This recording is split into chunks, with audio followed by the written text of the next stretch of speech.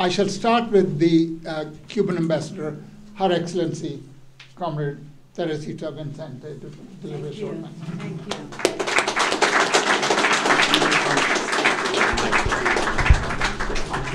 Thank you. Thank you. Thank you, comrades. I'm very honored for the invitation in my first visit to you, not the last. I will be honored anytime you invite me here. And I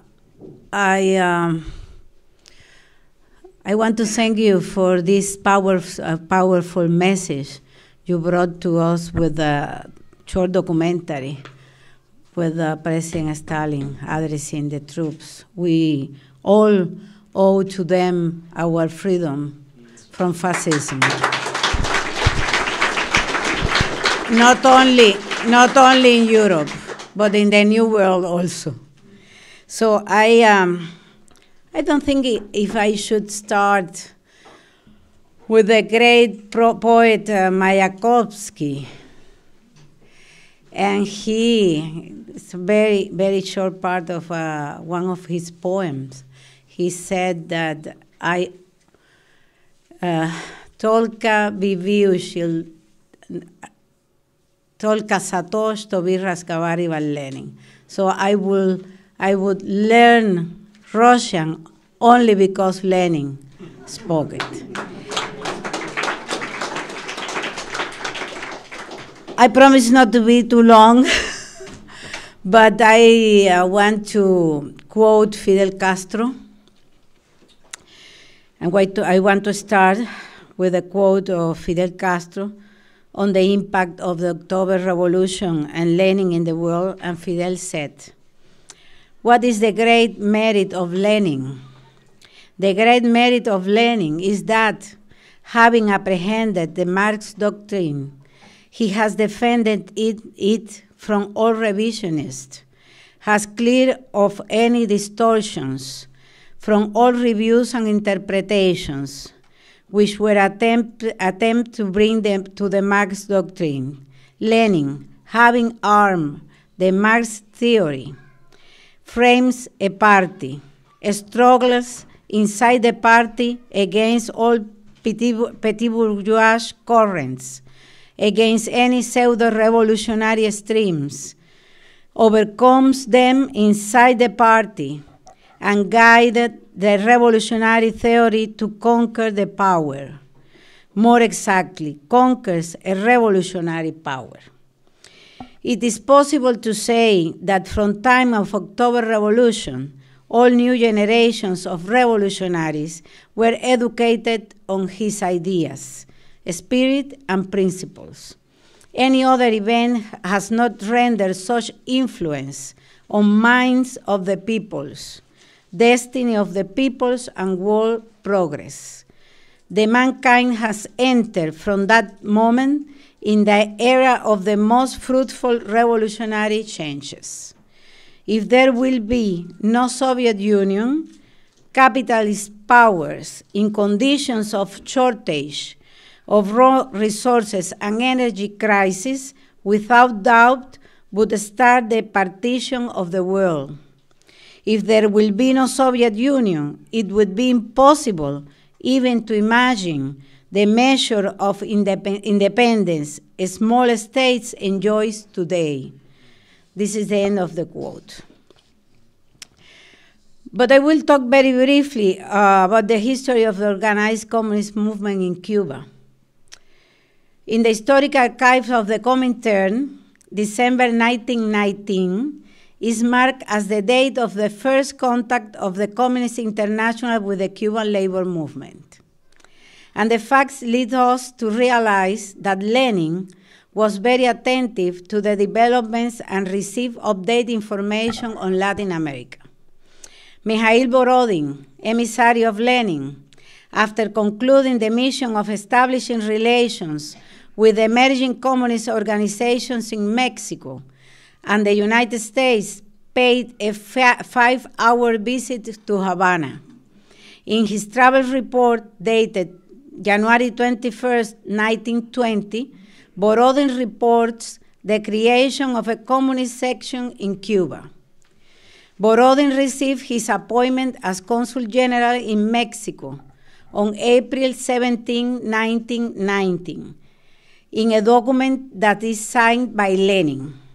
Related documents on Borodin's trip to the Western Hemisphere are preserved, in addition to those related to the creation of the first communist section in Cuba in 1990. These documents not only confirm that Lenin was aware of the problems of the communist movement in Latin America, but was informed in detail about the organization and financing of Borodin's trip to Mexico. This is evidence that Lenin was aware of the rise of an emerging Cuban communist movement. From 14 to 16 January 1920, in Havana took place Second National Worker Congress, convened for the purpose of electing delegates to the Congress of the Pan American Workers' Confederation. The Congress approved sending a greeting of solidarity to support Russia and the Communist International. In April 1920, a report evaluating the result of the event, noting that the Bureau had in Cuba perfectly well-organized sections, only waiting for the start of work in Mexico to carry out its own activities. The founders of the Cuban Communist Party in August 1925 incorporated the experiences from our liberation wars, Martí ideals, Cuban labor movement, the students' movement, and previous experiences in Latin America. Julio Antonio Mella, its founder, incorporated Latin Americanism and anti-imperialism. The organizational work and the liberating and internationalist program of the Cuban Revolutionary Party, founded by José Martí in 1892, with its proletarian bases in Tampa and Key West, enriched Mella's revolutionary conception of the history of Cuba and demonstrate the roots of the ideals of social justice and national independence. Mella was well aware of the ideals of Martí, and I quote Martí, "Graft in our republics the world, but the trunk must be that of our republics," Martí said. Inspired by the Communist International, the Communist League of Cuba would be a key to the creative application of the Leninist ideas in colonial and dependent countries. Mella was guiding the organization throughout Latin America. Arriving in Mexico in 1926, he was appointed Secretary General of the Continental Organizing Committee. From this leading position, he contacted revolutionaries and Democrats throughout the region and promotes the preparatory activities for an international event. Under the leadership of Mella, Latin American Congress made an important contribution to revolutionary thought of the time. Resolutions on Latin America stands out for its clarity and precision. Mella advances a characterization of our region according to its relations with U.S. imperialism, representing a theoretical novelty in the concept of the revolutionary movement at the time. Mella sent material support and solidarity to the cause of the Nicaraguan people, led by Augusto Cesar Sandino, who fought the U.S. invasion. He also supported the conspiratorial work of the Venezuelan revolutionaries, who were preparing for armed struggle against the pro-imperialist dictatorship in their country. October Revolution changed the course of history and made possible facts that previously could not be imagined. I want to stress the immense significance of the solidarity we've received from Soviet Union just from the beginning of the Cuban Revolution. How was it possible for a small, economically underdeveloped country and a neocolonial status to succeed in defying the biggest imperialist power in history? Cuban Revolution was possible because there was long before Russian Revolution in 1970.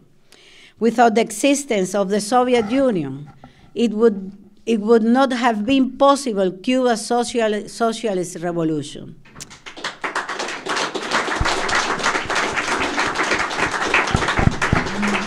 Without the existence of the Soviet Union, the imperialists would have crushed any national liberation revolution in Latin America.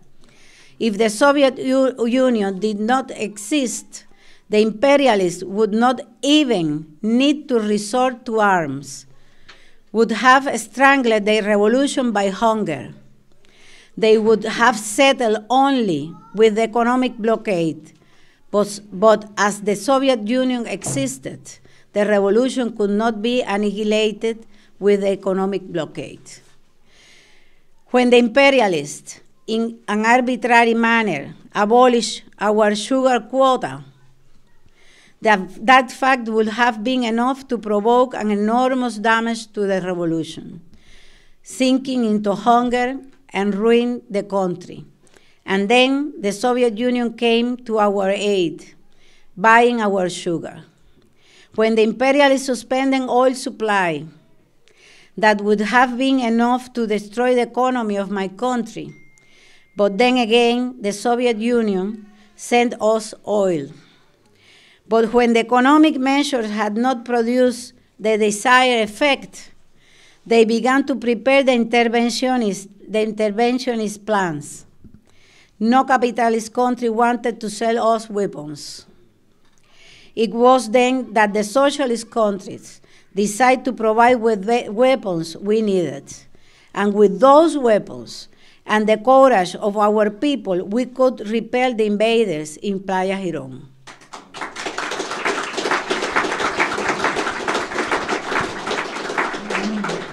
If the Soviet Union did not exist, the imperialists have not hesitated to attack our country militarily. It was the power of the Soviet Union and all the socialist countries which has prevented the imperialist aggression against our country. It is logical that we feel a deep and eternal gratitude to the people of the Soviet Union. This teaches two things: that any people, however small, however distant he may be, can carry out their struggle for a better life.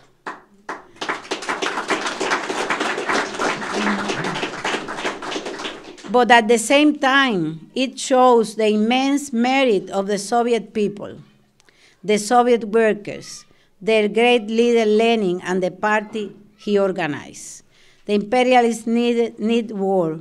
Capitalism, said Marx, and I quote Marx, has exuded blood from head to toe.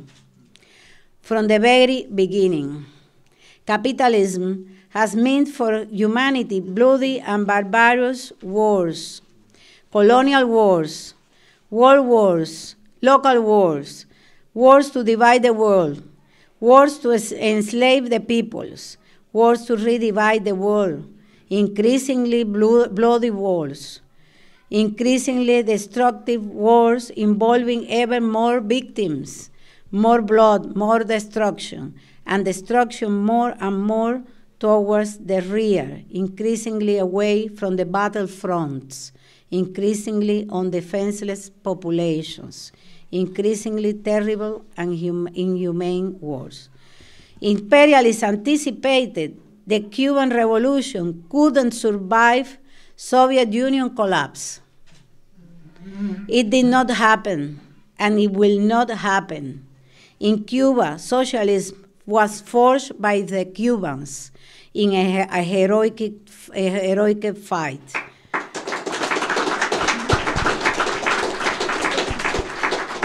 We are socialists, and so we will be. We are working to solve our problems, to develop our society and to keep all those gains.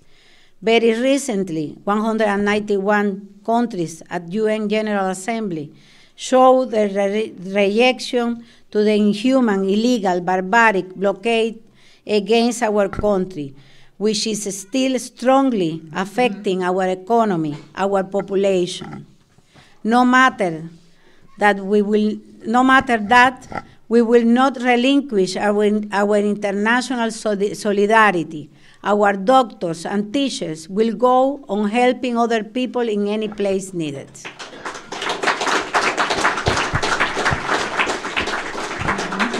We will not surrender our sovereignty and independence, nor our dignity.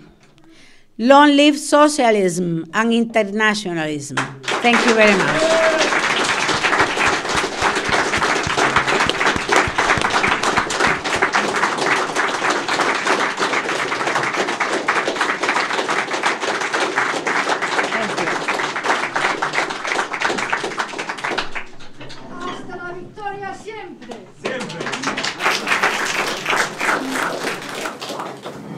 Fidel, viva comunisto!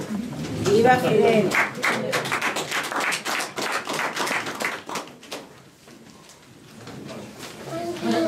Thank you, Comrade Teresita, for that very moving address, informing us of the significance of the Soviet Revolution, as well as of what Cuba is doing to defend her socialism and to help other people. But it's a part of your victory that Americans, after 5 decades, have at least begun to realize that their policy of blockading in order to bring socialism down in Cuba has failed. What was really sweet was the other day when this resolution asking for the blockade to be removed was introduced to the United Nations. Would you believe United States of America abstained for the first time? They didn't obviously ask for the removal of the blockade, but they abstained, and that is a great moral victory for the Cuban people, and I congratulate you.